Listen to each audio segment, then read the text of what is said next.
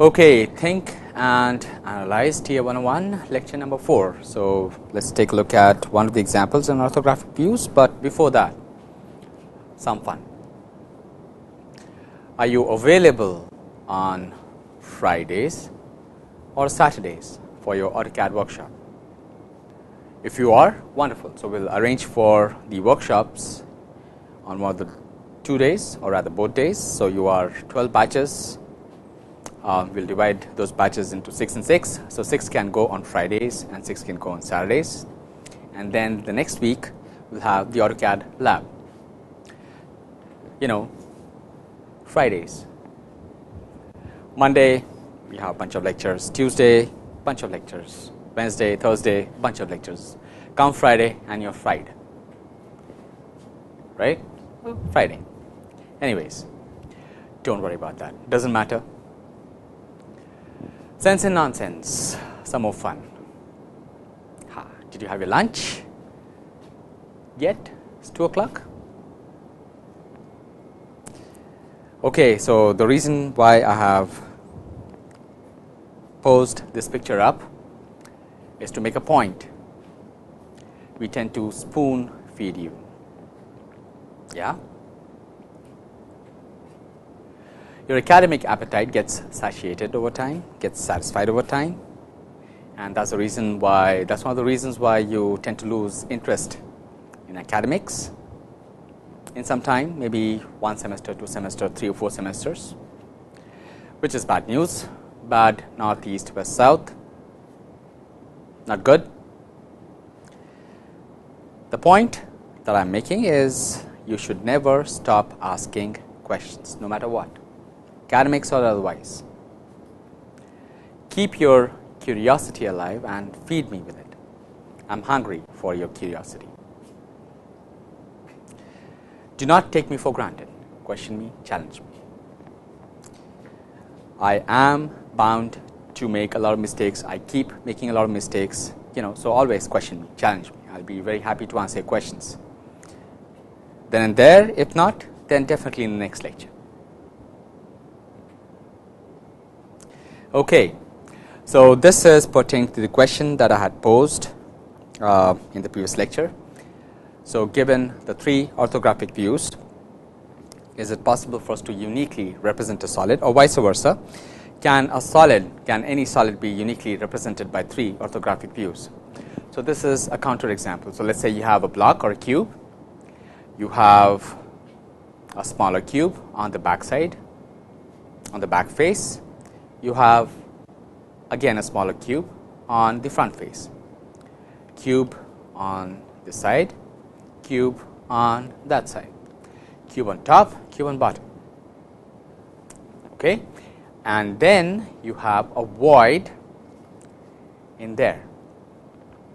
So this is pretty much like you have this cube placed dot at the center of the space, and all such cubes placed on the respective centers of the respective faces. Now for this solid, is it possible for you to represent this uniquely using orthographic views? Let's see. Hinge line separating the front view from the top view, and another vertical hinge line separating the front view from the right side view. Now if you sketch the views out, you'll probably be getting something like this: front view, top view, and the right hand side view. Exactly the same story, exactly the same result. Okay, now watch out for the conventions that I use. I use dash dot dot dash dot dot to represent the hinge lines. So this object is symmetric both along the vertical as well as along the horizontal. Okay, so I'm using dash dot dash dot, this convention, to represent the line of symmetry. Usually it's also used to represent the center line. So since these two are also symmetric about the horizontal and the vertical, I'm going to be using those lines. And of course, where are my projection lines? They have to be there. So the final lines are thick solid lines whereas the construction lines are gray lines. Just for reference, it's always a nice idea to have projection lines, because otherwise things become very difficult to comprehend. Orthographic views uniquely represent a solid almost always, but not every time. For instance, in this case, it is not possible for you to represent the internal void here. Okay? So be careful about that. But almost always, these views, they work. Okay, orthographic projections. This is the 4th lecture, 2nd week. Let's take an example. So we have to draw the orthographic views of the solid, dimensions of which are given. Okay, let's work it out one by one. So this could be a little boring, but if you follow the construction, step by step, things might be enlightening for you. The first step, preparing your sheet. Write your name, write your subject, what you're working on. Okay. Give all the details in the box over here, and this is the convention we use for the 3rd angle orthographic view. So if you have a cone, the cone from this side is going to look like 2 concentric circles, and of course this would look like a trapezium. Mention this sign over here or depict this sign over there, and actually, although this is at the center or on this at the center of the sheet, it actually is on the bottom right corner of your sheet, right there. Okay, so once you have prepared your sheet, you're ready. Once again, mention the subject. More importantly, mention the scale. So we're using the scale 1:2. Okay. Now we are looking at the object along this direction. So this would be the front view of the object. That would be the top view, and the right hand side view would be from that side.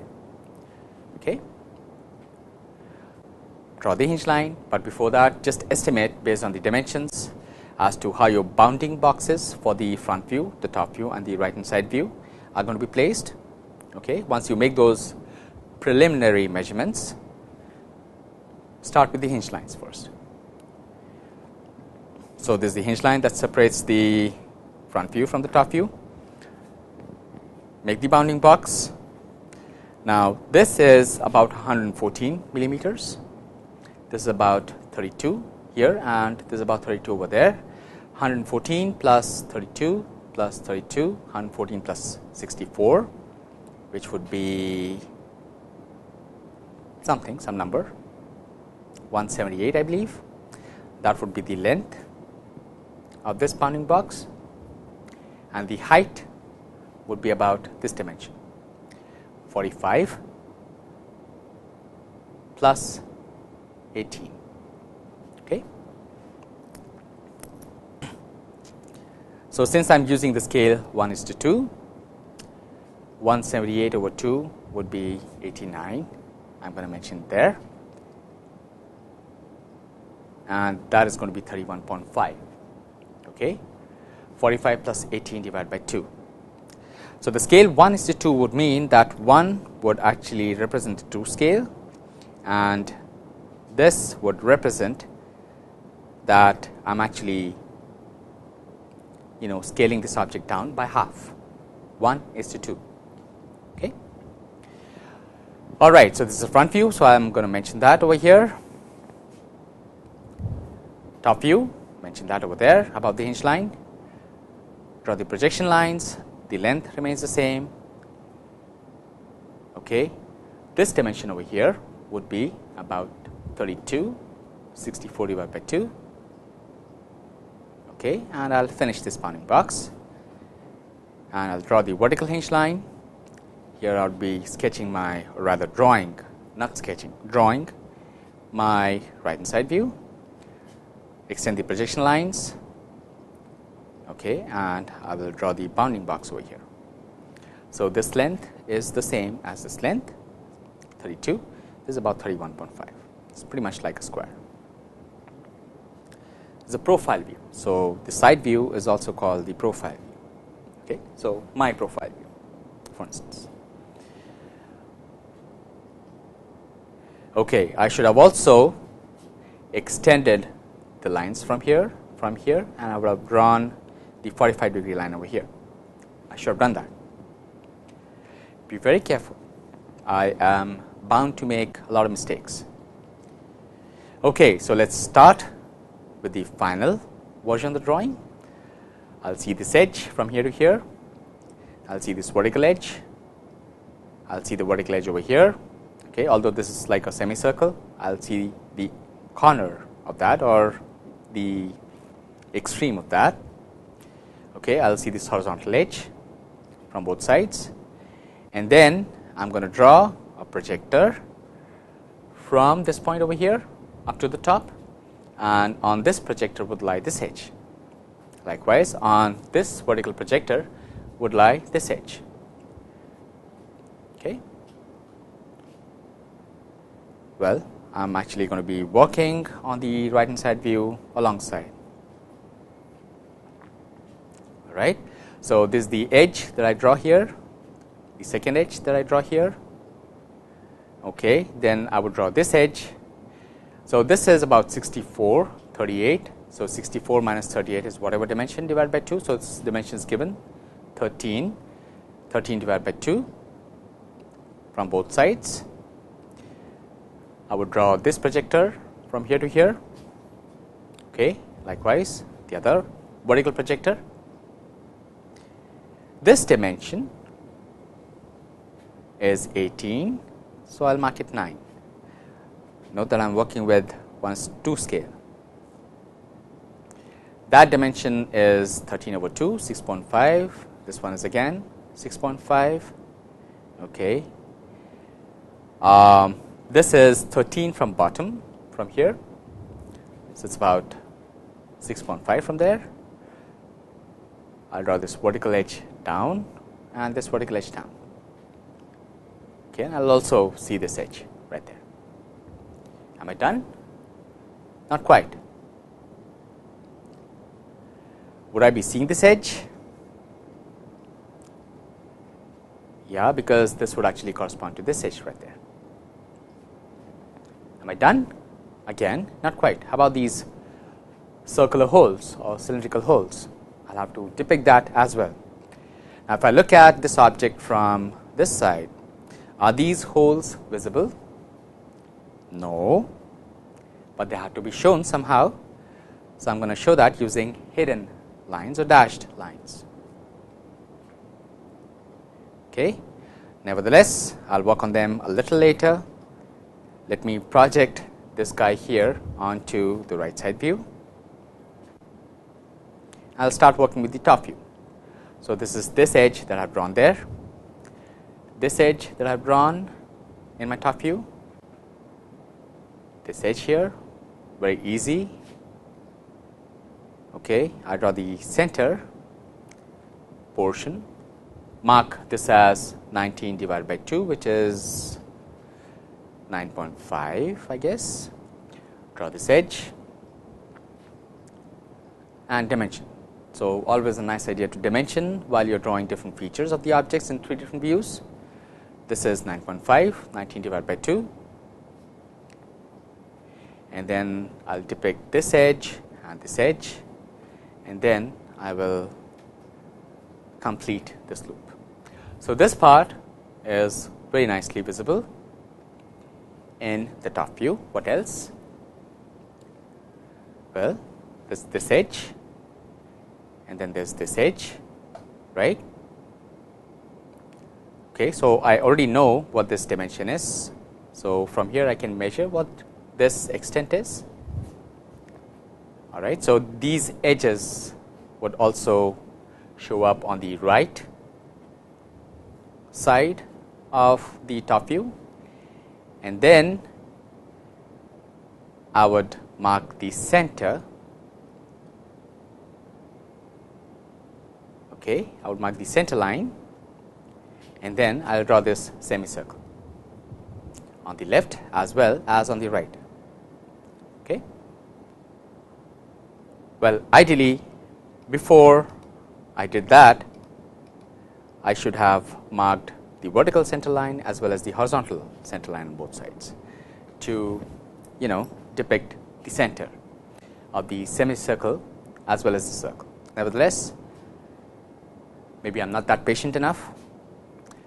So, I do that now, and with these as centers, I draw a circle of diameter phi 22 on both sides. Okay, so this dimension is 114 divided by 2, 57. That dimension is 64 divided by 2, which is 32. Now, this is of radius 32, so I am going to be using a leader. Now, the way I depict this leader is as if I have an arrow, this line pointing towards the center of the semicircle at 45 degrees or 30 degrees or 60 degrees if you have many such circular features here. So, this one is at 45 degrees, and then I will draw horizontal, and then I will depict, this is R16 scale 1:2, okay. And that one again at 45 degrees on the other side of diameter 11 scale 1:2. So, since there are two circles, so it is like 2 times phi, that represents the diameter, times 11. Okay. Am I done with the top view? Not quite, or perhaps, I do not know, you tell me. Now, I should have dimensioned this before, but I am dimensioning it now. So, this is about 13 divided by 2, which is 6.5. Okay, so as I said before, there would be two circular features here also getting represented in the front view. So, I chose to first depict those circles in the top view and then project the corresponding feature onto the front view. So, I project the center line first on both sides, and then I project the endpoints of the diameter of the circle on both sides again. So, since the circle is hidden, it is going to be shown using hidden lines on both sides. So, this is how nicely these projectors they work. You do not have to measure things every time. So, the projectors they do that for you indirectly or implicitly. So, things become a lot more efficient. So, it is always a nice idea to keep drawing projectors alongside when you are working with the main drawing. Okay, now to the right side view, the profile view. I am now extending these projector lines, 45-degree line over here. So, from this side I am going to be seeing this edge, which is pretty much this edge.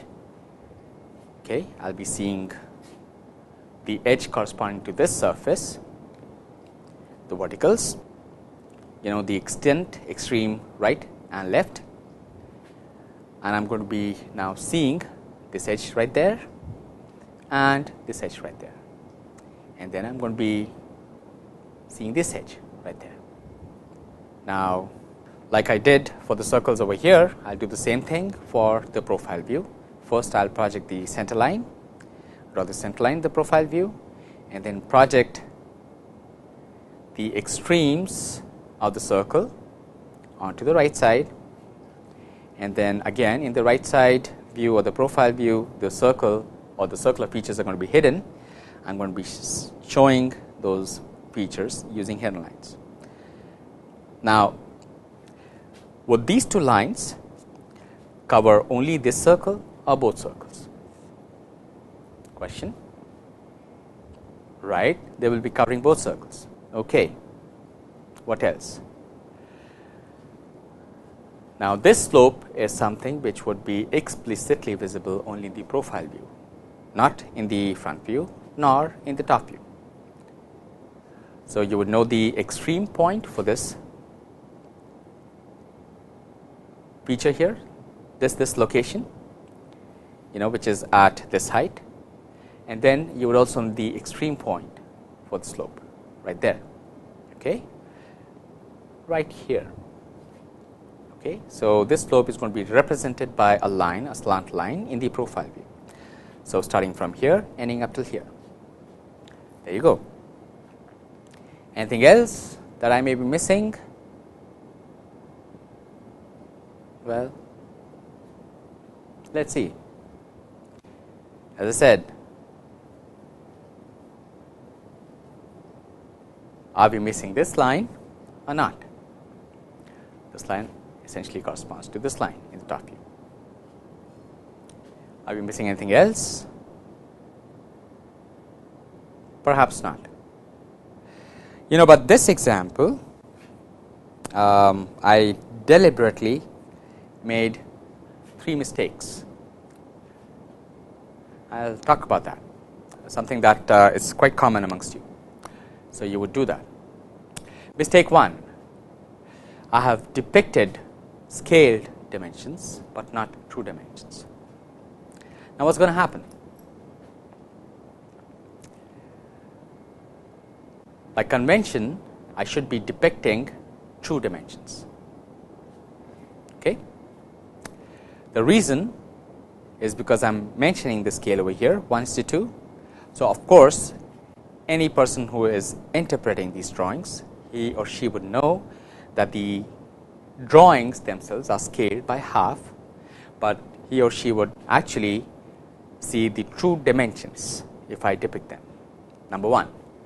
Number 2, look at these decimal points 9.5, 6.5, 6.5, 6.5, 31.5. It is not a good idea to show numbers by means of decimals in your drawing. Always a good idea to show your drawings by means of whole numbers. Mistake 1 that I made, you should not make those mistake or that mistake. Even if you are scaling your drawing, you should be depicting true dimensions. Mistake number 2, look at the way I have dimensioned the drawing. The larger dimensions, they happen to appear to be closer to the object, whereas the smaller dimensions, they happen to appear to be away from the object. Again, not a good idea. Should be the other way around. Smaller dimensions, they should be represented closer to the object, and larger dimensions, they should be represented away from the object. Mistake number 3, dimensions have been repeated. So, try to depict the information as concisely, as tersely as possible. Do not repeat dimensions. Okay. Now, if I do not make these mistakes, oh, by the way, I already told you about the leader. So, this would be an arrow which is at 45 degrees, well, just emanating from the center, okay, at 45 degrees to the horizontal, and then there would be a horizontal line, and above that horizontal line, you are going to be mentioning the dimension. It is called a leader. Likewise, we have a leader here as well. Already mentioned that before. Okay.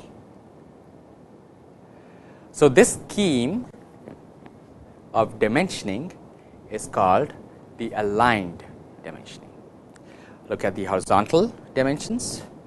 We have an arrow with arrowheads on the right and on the left, and the dimensions happen to appear to be above the dimensioning arrow. For the vertical ones, imagine that you have rotated this thing 90 degrees clockwise, something like this. Okay. So, not only would the arrow get rotated, also the number would get rotated. So, the arrow, the vertical arrow would look like that, arrowheads on both sides, and the number is going to be aligned with the arrow. So, if you imagine that this is rotated by 90 degrees anti-clockwise, the number will be appearing on the left of the dimensioning arrow, aligned dimensioning. Okay, that's an example. As I mentioned, the number above the arrow for the horizontal dimensions, okay, and for the vertical dimensions, the number to the left of the arrow, okay, but aligned with the dimensioning arrow. So, you would not want to write 32 as this on the right side, or even 32 as being aligned to the horizontal line. That would not be correct.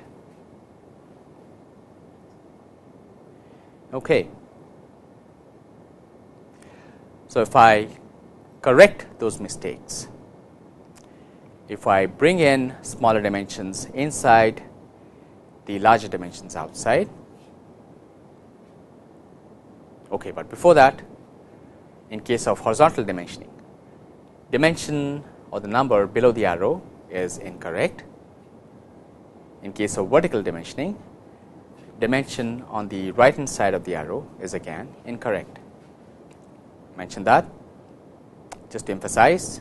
So, if I go back, for instance, and if I try to correct these mistakes of mine, mistake 1, mistake 2 and mistake 3, and if I depict all 2 dimensions, number 1, number 2, if I depict smaller dimensions closer to the object, larger dimensions away from the object, and if I make sure that the dimensions do not get repeated. Okay, let me go forward. My drawing would pretty much look like that. Okay, smaller dimensions closer to the object, larger dimensions away from the object, all these dimensions in true scale. Okay, the fact that I mentioned the scale over here gives the interpreter feeling that these drawings are actually scaled by half. Okay, all right, and of course, I have let go of repeated dimensions. Okay. All right. So, first example in orthographic views. This is one of your lab problems.